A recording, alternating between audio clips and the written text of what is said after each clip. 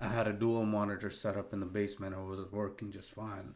I moved it from the basement to another room, and what I noticed was the signal wasn't passing through to the second monitor, which is on the left side. I tried a couple of things. I plugged them out, plugged them in.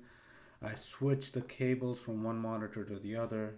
Everything was working fine except no signal was passing to it.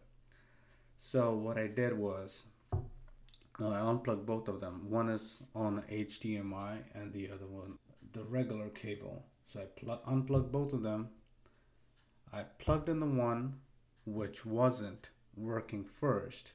The signal came through, and then I plugged in the second one, and then both monitors fired up and they're working just fine.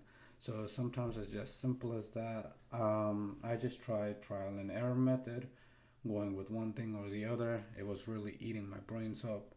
I tried to look up a lot of things on Google as well, YouTube. Couldn't find anything. It was driving my brains crazy. So I hope that works out for you.